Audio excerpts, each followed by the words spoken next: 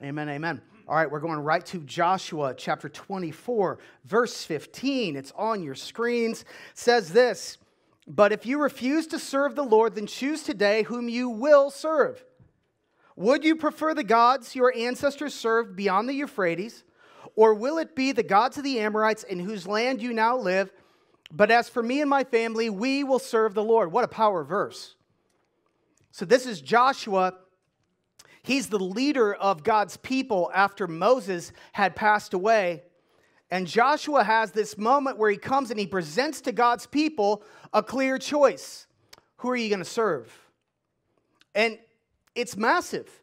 It's massive for them and it's massive for us because let's be real. Here we are in January and you can look back at last year and maybe make some kind of an assessment of who did I serve last year?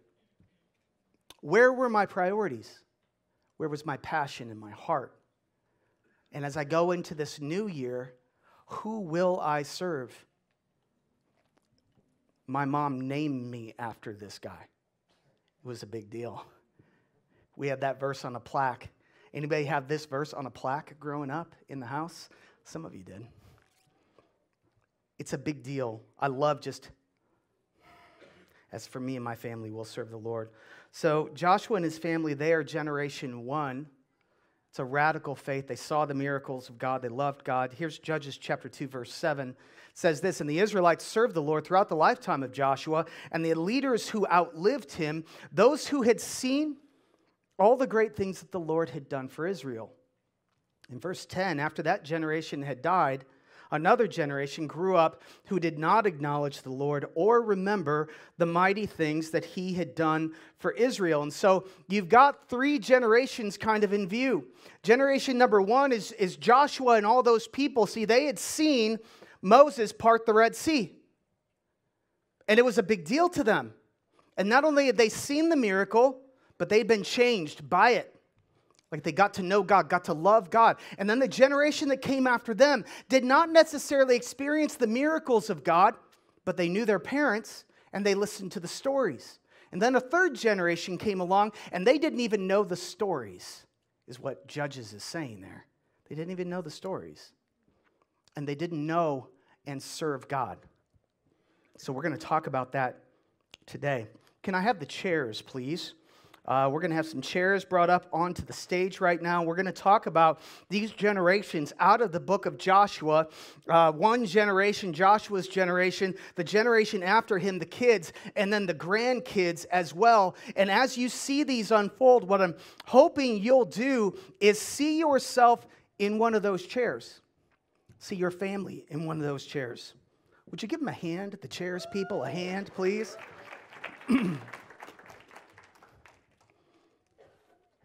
So generation 1, like they saw the Red Sea part. They were at Jericho when the walls came a-tumbling down, amen? And it's not just about seeing God's power. See what happened when they saw that. See, when the armies of the Pharaoh were coming against God's people and then God parted the waters, what did they see there?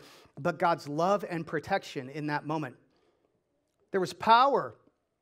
But the character of God was on display. And they were his children, and they felt loved by him, amen? And then when they were at Jericho, and they come to the most defended city in Canaan, and this was the enemy of enemies for them. And God says, hey, when you go to Jericho, I don't want you to attack it. I just want you to march around it and sing. What's he telling them? I've got you. Like, I've got you. And it's not going to be about your effort, no matter what this world and this culture tells you. It's going to be about what I do for you. And that's the way that this relationship is going to function. So they have a miracle, but they have a miracle that invites them into relationship with God. Now, this crew comes along, second chair. And they hear the stories from them. But the stories, then don't miss this, the stories aren't just any stories that they hear growing up from them, right? They're not just any stories because when they tell them the stories, even though they weren't there at Jericho, they feel the heat off mom and dad. Mom and dad believe this. Mom and dad live it. They love God. They'll do anything for God. And so when mom and dad with that kind of integrity and passion are telling their kids while they're being raised there, they know mom and dad are for real.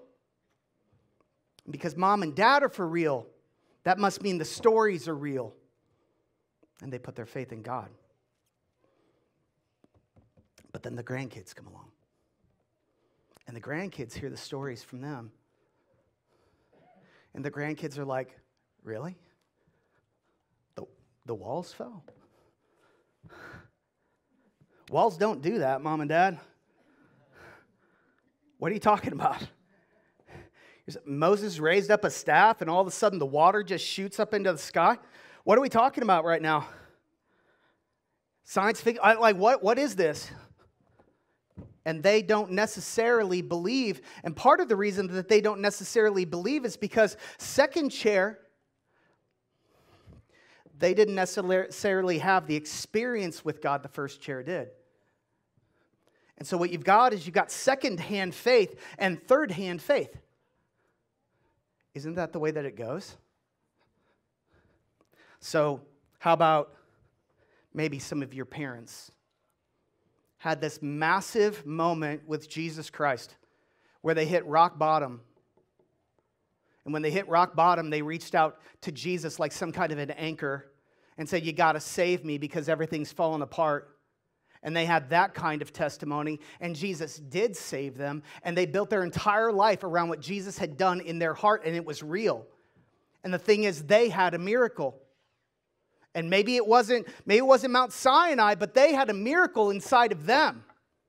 And so when you grew up in their house, you felt the heat off of their faith, did you not? You felt the heat. You felt the passion and the love. You knew they were for real. And so when they told you about the miracles of God and the truth of God, you 100% believed them. But you grew up in the church. And you grew up with them.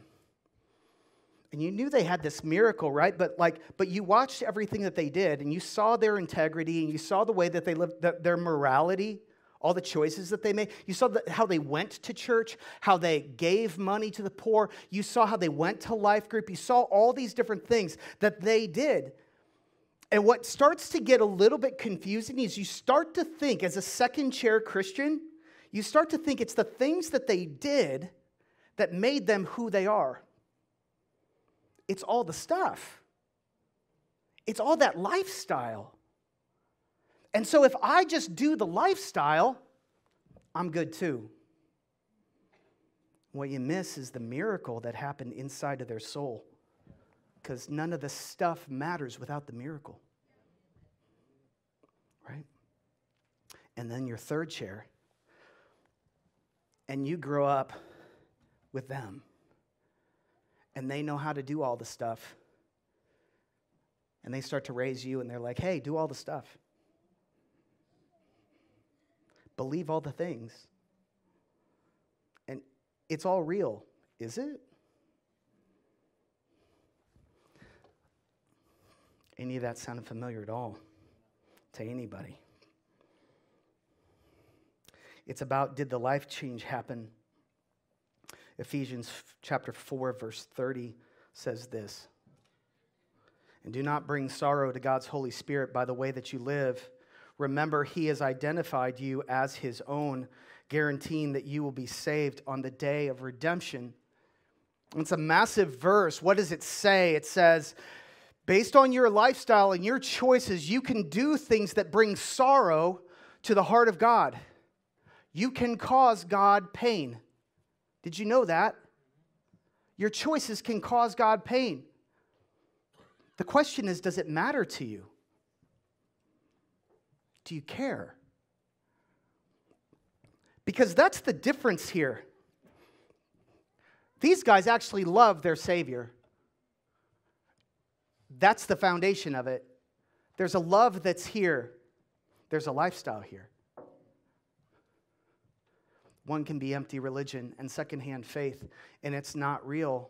And that verse says, based on your behavior, you may be causing God pain and sorrow. You know, we tend to say things like, hey, this is no big deal. It's a victimless crime. Hey, nobody got hurt there. Right? Like my sexual behavior, nobody got hurt by that.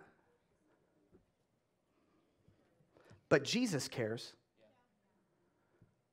You know, when I cheated on my taxes, nobody got hurt by that except a greedy government who did not need a little bit more money from me. But was that the point? Because Jesus said one thing. And do we care?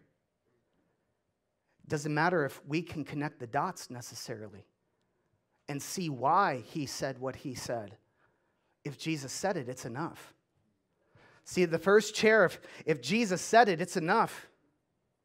Done. But here we start evaluating which things. All you got to tell me is that it causes God pain, and it's done. And that's it. My life belongs to him. I care about what he cares about. Why? I love him. Why do you love him? Because he loved me. Not just saving me from hell, he loves me. So how does a second chair operate? Here's issue number one with a second chair. You're moral, but you don't care about God himself. You know what all the rights are, and you know what all the wrongs are. You know all the lists. You might know them by heart better than me. But you do the right thing because you don't want to get caught. Or you do the right thing because you don't want to look bad and you're protecting your reputation.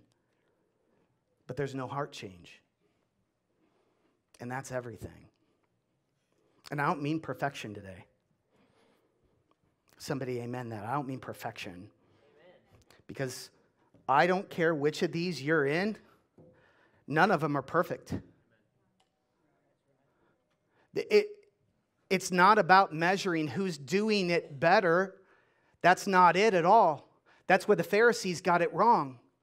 It's about whether or not a miracle has taken place inside of you. And if the miracle has taken place inside of you, then Jesus becomes real and you love him and everything starts to change. Issue number two is you're self-reliant and you're not relying on Jesus. I rely on myself. And this is what the Pharisees did, right? Like they'd walk up in groups to Jesus. Do you remember these scenes? They'd walk up in groups to Jesus, and Jesus is sitting there and he's teaching. And their noses are kind of up in the air. And it's like, get him, Jesus. Tell him what's what. Not like, no, tell them, because I went to church this week, and I tithed, and I did all the things that I'm supposed to do. I did all the things that I'm supposed to do, but look at them. So tell them, Jesus, but I'm fine.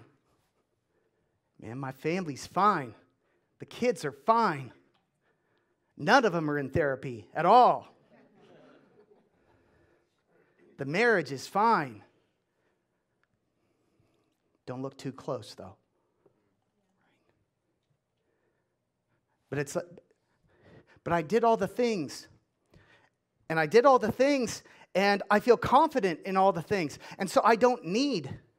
And so I'm self-reliant. I'm good. And that's the way I like to operate. Because when I walk in the room, I want that confidence to be on me. Right? Because that's strength, and that's power, and that's how I roll. Right? And when I'm religious, it all gets tied up in that. And your kids see the hypocrisy of all that. Because they know what's really going down. Self-reliant, not relying on Jesus. Jesus, instead of all that nonsense, he said it's the tax collector that's on the other street corner, and he's beating his chest and saying, have mercy on me, God, a sinner. And Jesus is like, it's that guy who went home justified that day. And that guy did not outperform morally the other guy. It's never what it was about. It was about surrender. Issue number 3 with second chair Christians is they are sold out to the things that they want, not sold out to Jesus. Sold out to the things that they want, all the stuff. What's in the center of your world? Ask your closest friends and family, what's in the center of your world? It's not what you say it is. Right? It's like when I go to college, why am I choosing my major? Why am I choosing my career? Why am I choosing my next job? Why am I choosing whether or not to move or not move? Jesus, whatever it is that you want from me, whatever it is that you have for my family, I want that. Versus, where's the money? Versus, what career, if I choose this career, it's got the best income stream possible for my future. My financial stability, my future retirement, the bigger car, all of it. What's the question that's in my heart? See, the question that's in your heart, that determines what's the center of your life. I'll do anything I can just to get that person who is attractive to me. And that's it's all about that. Or I'll do everything I can just to make sure the kids are happy. And see, the answers to all those questions, it tells you what the center of your life actually is. You're sold out to something. See, these guys, they're sold out often to money. It can be other things. But Jesus isn't in the center over there. Next issue is that the testimony is from long ago. It's not from yesterday. Second chair Christians, they get really good at telling you their story. And when I was 20 years ago, I had sin. You're supposed to laugh at that. When it's 20 years ago, and I was a mess, and here's my testimony, and here's my story of how everything got better, and because everything's better now. And I've arrived now. Because Jesus. It's so good. It's all 20 years ago. These guys, get them talking. Right? Let me tell you about last week. Let me tell you about last week. And there's this moment, and God spoke to me. It's exactly what I need to hear. Absolutely blew my mind. Life-changing truth. Showed me this thing. And all of a sudden, the Father, the God of the universe, spoke to me, his Son. Oh my gosh. It's not even the word that he gave me. It's the fact that he took his time to speak to me. He's still doing miracles for me. Right? Like it's all real and alive. It's not about, is it morally pure? It's about, is it alive or not? And it's like, I repented 20 years ago? Really? No. I'm repenting right now. All the time. Like a week ago, I'm talking to this person, and the way that I react to them, it's terrible. I've got all my defenses ready to go. I'm fired up. I was totally in the right. They were totally in the wrong. The Holy Spirit comes in and says, are you sure about that? Holy Spirit comes in and says, maybe you reacted this way because of this thing in your past. And he starts speaking. It's like, oh my gosh. And so we got to confess that to that person. And we got to go and repent, ask forgiveness from that person, right? And it's like, wait a second, but you've been a Christian for 30 years. Doesn't matter. Thank God. Because 1 inch at a time, could I be a little bit more like Jesus Christ, please? Because what does that mean? It means he's not given up on me.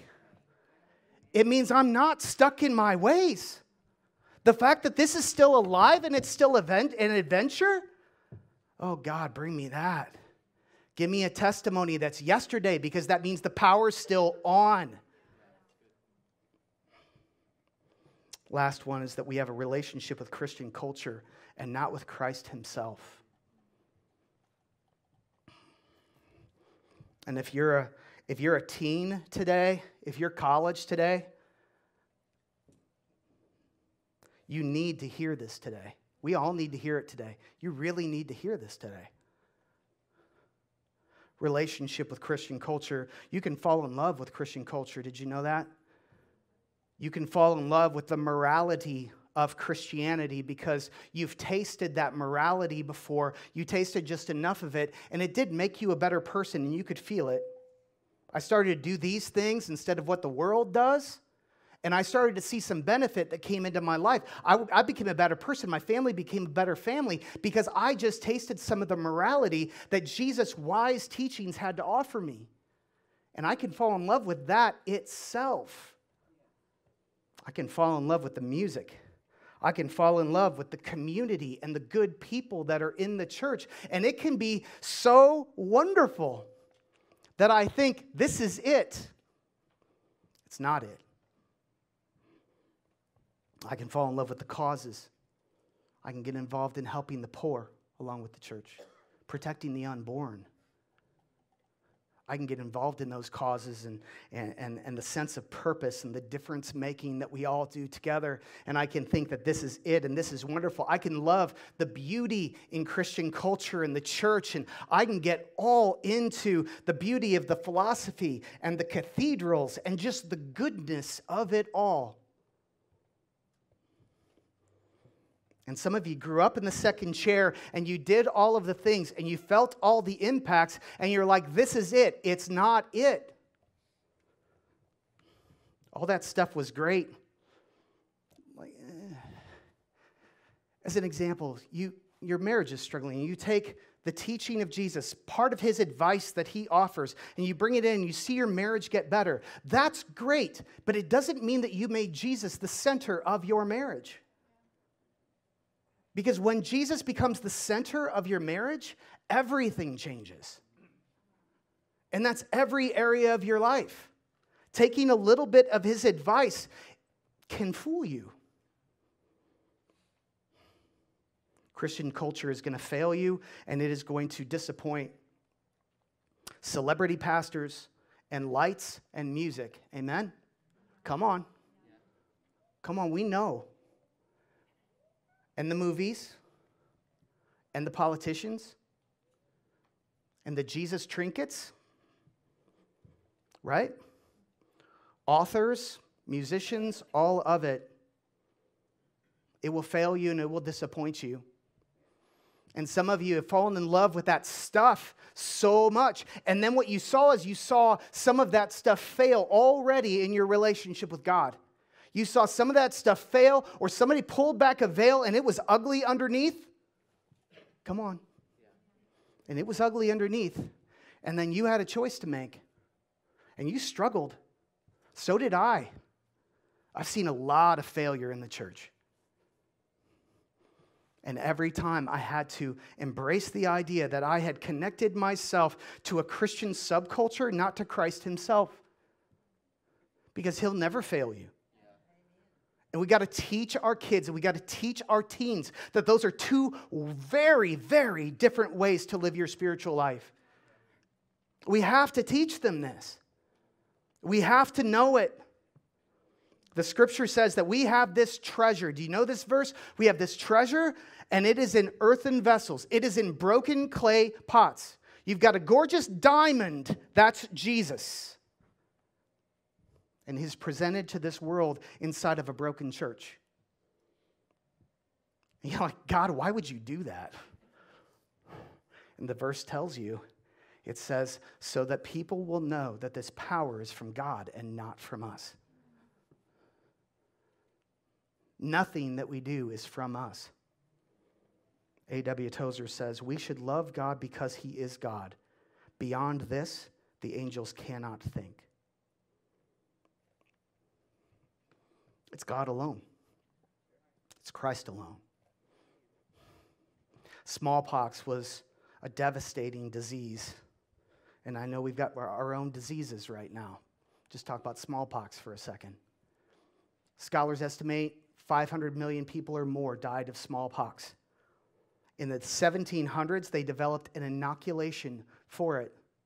And it was a really special process that they had to walk through, and you had to introduce a little bit of the smallpox sickness into your thumb. It couldn't come through your lungs because you just die. But if they introduced it to your thumb, it was just the right way and the right amount of it, and you would actually get sick for a while.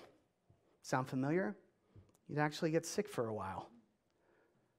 And you had a version of smallpox. It just wasn't deadly. And if you survived that, you came out with antibodies so that you wouldn't get the actual thing that would actually kill you. Here's the deal. First chair Christians, they get the miracle that's 100% Jesus, and it kills them. The old life dies. And once the old life finally dies, there's space and room for a new life to begin. Second chair Christians, they just get a little bit. They get a little bit, and they do all the behaviors. They don't get the miracle, and because they've got just a little bit in their system, they think they're okay. And not only do they think they're okay, but they sit underneath preachers like me trying to tell the truth, and they're inoculated to the words. Because they're like, whatever, Pastor, I've already said the sinner's prayer 50 times. Amen, me too. But if you didn't have the miracle, you didn't have the miracle. Don't be immune to the gospel.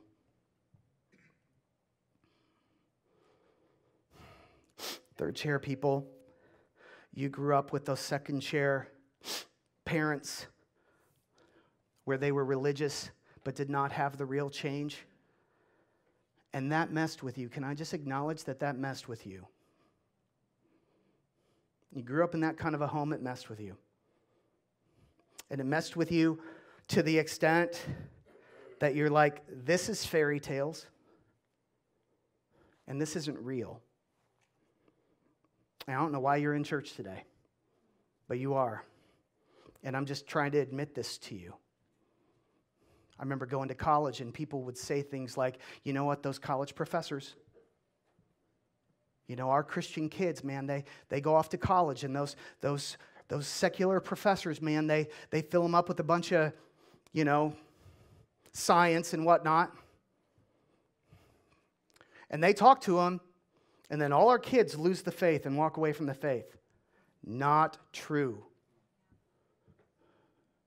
I went to those colleges, and I heard from those professors. And the thing is, if you've had the miracle, you've had the miracle. And that's it. But instead, if you grew up with a mom and dad who acted one way when we're inside of the church building and everything's great, and then when you go home and you're inside the four walls of home and you see a very different individual, you're like, it's not real. It's got nothing to do with college professors. Any of this sound familiar at all? Anybody? What chair are you in? You don't have to say it out loud. Not yet.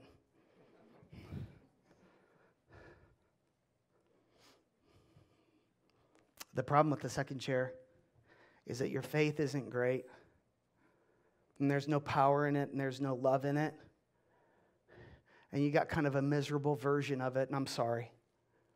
You got kind of a miserable version of it.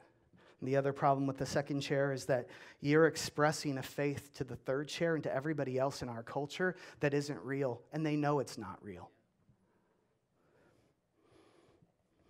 Revelation 3:14 says, write this letter to the angel of the church in Laodicea. And this is Jesus talking in the book of Revelation. In the first few chapters, he writes 7 letters to 7 different churches. And this first one is to Laodicea. Verse 15, he says, I know all the things that you do, that you are neither hot nor cold, and I wish that you were one or the other. But since you are like lukewarm water, neither hot nor cold, I will spit you out of my mouth. The original Greek word is vomit.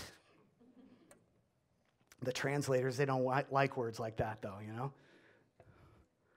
Hot or cold, instead you're lukewarm. What's he talking about? So there's actually a historical note about this city called Laodicea, and they did not have their own hot or cold spring in town. And so instead what they had is they had a hot spring that was 6 miles away, and an aqueduct carried that hot water from 6 miles away into Laodicea. Laodicea was not a very strong military town, because if anyone would ever come against them with an army and lay siege to the town and surround them, they'd cut off their water supply and they'd be done. They weren't self-sustaining. Water was coming from 6 miles away. And Jesus is like, I don't like the taste of this water. It doesn't taste good. Which I used to struggle with that. And some scholars be like, well, he likes cold water better because it's refreshing, and hot water's better because, it can purify stuff. You ever drink well water before? Like, I read this and I'm tempted to read this as like, bottled water from a fresh spring, It's like, what's wrong with that being lukewarm? Nothing, maybe. But when it's the tap water from the town I grew up in, you didn't want to taste that water lukewarm. You know what I'm saying? You wanted that stuff cold or you wanted it boiled, one of the two. Then maybe 6 miles away it travels before it gets to you. Doesn't taste very good. See, these guys, they've got faith handed down 6 miles away from them. You see what Jesus is saying? Is you don't have your own. It was handed to you. And secondhand faith is not good enough faith. You need your own miracle. And I know I'm talking about all this negativity about like this doesn't go so well in the handoff, but here's the thing. First chairs, some of you guys, we're going to pray for you later. First chairs, we got to stop making our kids think when they grow up in our homes that if they just go to church with us and do all the right stuff, they're going to be good. We need to teach them that they need their own miracle. Because they got to have it. Don't make them wait till they're 18 or 19. Teach them that from the very beginning. I love that you come with us. And I love that our faith is inspiring you. But it's got to be real for you. Verse 17. You say, I am rich, I have everything I want, I don't need a thing, and you don't realize, Jesus says, that you are actually wretched and miserable and poor and blind and naked.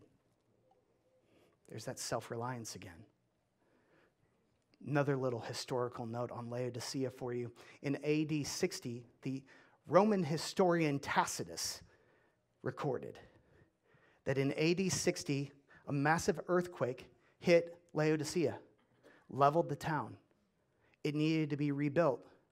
So Rome, Imperial Rome, offered them money to help with the rebuilding effort. Laodicea turned it down. They were so wealthy. They turned it down and said, we'll rebuild ourselves. How's that for self-reliance? They had it all. They're like, we got this. No big deal. Can you feel the pride on that?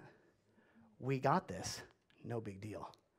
And Jesus is like, actually, you are wretched and miserable and poor and blind and naked. Did I leave anything out? Actually. And then he says, verse 18, so I advise you to buy gold from me. How do I buy gold from you, Jesus, if you just told me I'm poor? Isn't that the weird thing about the gospel? Is we're always told that it's free and that it doesn't cost us anything because it cost Jesus everything on the cross. Amen? He paid for it all. All to him I owe. Like, it's absolutely free. And yet, we're always telling you to give your whole life to him. Your whole broken, messed up, Josh Trueblood life. You present it to him in the great exchange. Does it earn it? Heck no. Have you seen my life? Heck no, it's not enough to earn anything. I'll take my pittance and I'll buy gold from Jesus. I'll give him everything. That's what he's saying. Buy gold from me, gold that's been purified by fire. Then you'll be rich. Also buy white garments from me so that you will not be shamed by your nakedness, and ointment for your eyes so you'll be able to see, Jesus says. You think you're rich, but you're poor. And then verse 19, I correct and discipline everyone I, say it, love. So Jesus shows you his cards. Says there's only one reason this conversation is even happening right now. Because I started there. I started with love. And I saw that you were blind. You said you had everything. I could have left you there. But now I love you. And it's the people that I love that I come and I'm going to bring correction. So be diligent, he says, and turn from your indifference. Be diligent there. Some of your translations say be zealous or zealously repent. That word actually means hot. Let's go back to the Greek. It's the same Greek word that he used before. He said, you're neither cold nor hot. Instead, you're lukewarm. And so now when he tells you what he wants you to actually do, he says, get hot and repent and turn from your old way of life. Look, I stand at the door and knock. Do you recognize that? I stand at the door and knock, and if you hear my voice and open the door, I will come in and I will share a meal together with you as friends. Love that. I love that because Jesus doesn't say, it's time for you to clean up your life. What we're always afraid that he's going to say to us. Instead, Jesus offers you a miracle. He offers you a miracle, says all you got to do is open up the door. If you open up the door, I'll come in and do everything. Everything's going to be on me. That's why it's like you're going to get this gold from me. You're going to get those garments from me. You're going to get this eye salve from me. I'm going to provide all of it. You just got to let me in. Get hot. Repent. So here's a question. Are lukewarm Christians really Christians? Read the commentaries. They're divided. They don't know. And I don't know. Because this entire thing is written to a church, which would imply they're Christians. But when you get right down to it at the very end, Jesus comes knocking, and their hearts are in one place, and he's not inside. He's on the outside, asking to get in, which implies the other. I don't know. The good news is that Jesus is knocking, and that he hasn't given up on us. Matthew 9:9 says, as Jesus was walking along, he saw a man named Matthew sitting in his tax collector's booth. Follow me and be my disciple, Jesus said to him. So Matthew got up and followed him. Once there was a man named Matthew. Matthew was a Jewish man. He was a tax collector. He lived in a Jewish city. And if you know anything about tax collectors, you know that they were often stealing from their countrymen. They were hated, cut off, but man, they were wealthy. They had money. And so there's this man, and he's in this tax booth, and Jesus comes along. And ask yourself the question, what did he do to earn Jesus' miracle here? Nothing. Why did Jesus choose him? Loved him. That's it. Sitting in his tax collector's booth. I love the picture. I'm reading the picture to you today because I love the picture of somebody who's in their little booth of protection. And I got my stuff. And this is what I'm depending on. And this is my life. And Jesus comes and says, leave it, and follow me. And the only way you know that the miracle actually worked is because he left. If Matthew hadn't left the booth, you wouldn't know. 2 Corinthians 5:17 says, therefore, if anyone is in Christ, the new creation has come. The old is gone, and the new is here. If anyone is in Christ, they're a new creation. Say new creation. New creation. That means they've been recreated. That's the miracle. That's the Bible saying, you're the miracle. And that's the beginning of all of it. And if the miracle has actually taken place, because some of you guys are up here looking at these chairs, and you're like, I don't know if the miracle has taken place in me. If it did, you left something. You left a booth. You left an old way of life. You left something because Jesus called you out of it. Did you leave? That's the question. See, the second chair I told you it inoculates you. I told you how powerful it is. I told you how terrible this thing is. You have to get out of this. You have to get rid of it. You have to get violent about it. You have to hate it. You have to hate everything that this thing stands for, right? You have to. The odds are against you. They really are. This lukewarm thing, this is not new to our culture and our generation. This has been going on a long time. You see it back in Joshua in the Old Testament. This has been going on a long time. There's danger with that thing.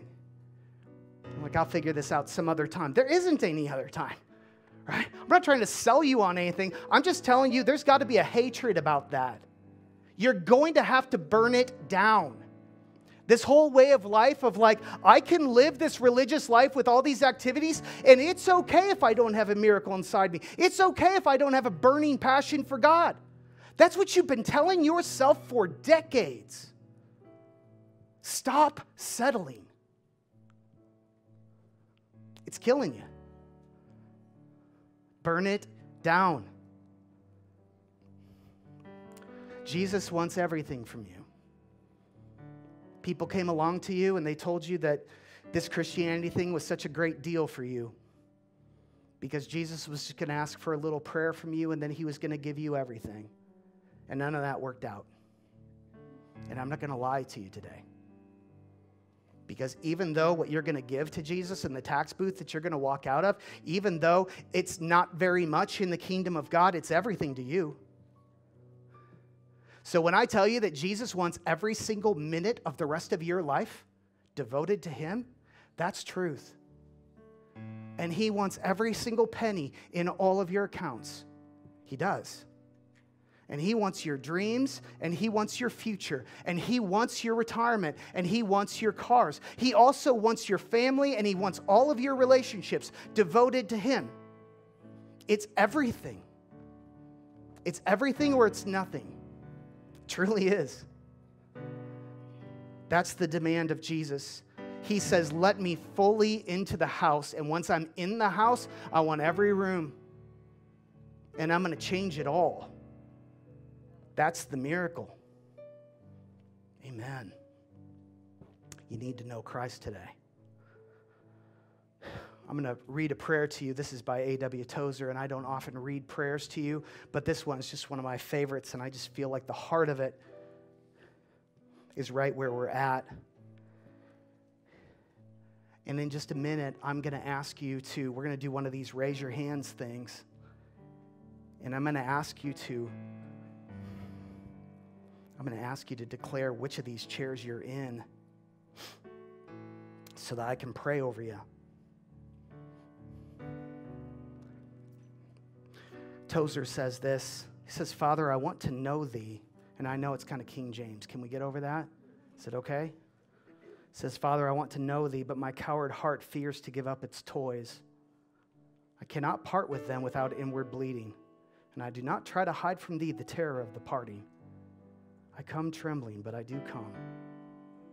Please root from my heart all those things which I have cherished so long and which have become a part of my living self, so that thou mayest enter and dwell there without a rival.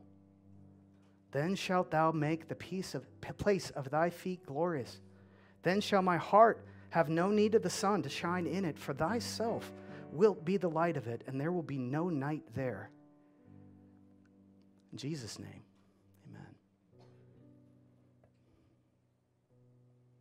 Would you guys stand?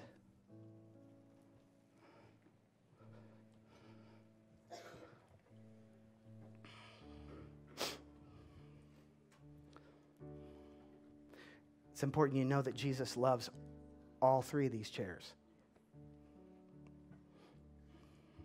He loves you, and I've prayed for you. And I'm not here to be angry with you or to yell at you. I'm really not. Not here to criticize you or to tear you down. But I care and I grieve. And I want you to hear the truth. I hope you heard the truth today. what I'm going to do is I'm not going to embarrass anybody. We're all going to shut our eyes, and I'm just going to ask you to declare if you're a first chair person, and then we're going to pray for you, and then I'm going to ask you to declare if you're a second chair. We're going to pray for you, and then we'll get to the third chair. And I'm going to try not get them all confused. Amen? And I know we got music playing, but the music doesn't matter. It doesn't matter. It sort of matters. It doesn't matter. We're not trying to build a moment here, really. I'm not trying to sell you on anything. You don't raise your hand today. You don't do anything. You don't pray today. That's between you and the Lord. I'm not trying to close any kind of a deal. Do you get me today? Either it's real or it's not. Either the Holy Spirit is here and He's speaking to you and He's got power for your miracle, or He doesn't. And I don't need to build a moment. Just trying to tell you the truth. If you're like, I need another week, man. I need some time to think about this. You take it. I'd rather it be real for you. Don't get caught up. Some of you guys, you got caught up in the past. And it was emotional. And the music built. And you got all fired up and you did the thing. And the thing wasn't real. Take it slow this time then. Amen. Let's close our eyes. Bow our heads. You guys online too. If you're in this first chair, and you're like, the more we sat there and talked about it, it's like I see that I'm there, and I'm thankful for it. But maybe I didn't make things as clear to my kids as I wanted to. And maybe there were some moments in my life where the fire started to fade, and I started to move in the direction of lukewarm. And I want Jesus to fire me up again. I want the world to see how real He is. You first chairs, raise a hand if you want me to pray for you. Yeah. Let's pray. Jesus, for the first chairs here and online, God, we thank you, God, for the blessing of your miracle, Lord, that you've done in our lives, God, and just everything involved in that, Lord, the people that you use, the moment, God, the power that you've brought into our life, God, the love. God, we thank you, God. And Lord, we pray, God, that you would purify us again and remind us, Lord, that it's not about the things that we've done. It's not about the Christian life that we've started to walk. None of that earns us anything with you, Jesus, today. Our righteousness is as filthy rags to you. God, I pray that you clarify it again for us. And Lord, we're thinking about the generations after us, God, and whether or not we've clarified this to them, that they need their own miracle. And so, Lord, I pray a blessing on the first chairs today. And I pray, Lord, for conversations, God, and I pray that they would make it clear and that you would give them the words and the wisdom and the courage. Amen. For those of us here who are second chairs, and this is the bigger group of us, if that's you today and you're wanting that miracle, I want you to raise a hand right now because I want to pray for you. Let me know that you're in on this prayer. Amen. Amen. Online, guys, you guys put something in the chat or whatever. You do it however you want to do it. But let somebody know you're being prayed for today. Let's pray, Lord God. We thank you, God, for all the hands raised in this room. And Jesus, I just thank you, God, that the first step of the miracle, Lord, is when you bring conviction and you tell us the truth, God. And so thank you, God, getting a hold of us today. And Jesus, I pray, Lord, right now for a violence in the second chair people, Lord. And I pray, God, that second chair Christianity would turn into first chair Christianity, and that, Lord, you would do a life-giving miracle inside their souls, God, and it would be real this time finally. God, help them to reject empty religion. Help them to reject all the to-dos, Lord, and all the activities and all the Christian culture, and hold on to Jesus himself. And Lord, when you ask them to leave their tax booth, Lord, I pray they'd come walking. And God, it will be painful. By the power of your Holy Spirit, Lord, give them the strength, please. And God, forgive their sins. Save their souls. Jesus. Amen. And then the last one, we're going to pray for third chairs. And you're like, I grew up with hypocrisy. I grew up seeing a version of Christianity that wasn't real. Feels like that's all I was ever surrounded by. And so here I am today, not really embracing the reality of this whole thing. But God's speaking to me. Now, if that's you today, would you raise a hand? Because I want to pray for you. Yeah. God, thank you. Thank you for those hands, Lord, today. So let's pray. Jesus, for the third chairs, God, it just feels like they've got so much to overcome, so much they've seen. And so, Lord, they come, Lord, what a moment of faith for them, Lord, to come believing, God, in your power, in your reality, God, in your love. And so, Jesus, I pray for a radical salvation, Lord, for these third chairs, God. And I pray that it would be so real for them, Lord God. Turn their lives upside down. Cause them to fall in love with Jesus Christ. Forgive their sins. Save their souls, Lord. Fill them with your Holy Spirit, God. We pray. Thank you, Lord, for them. In Christ's name, amen.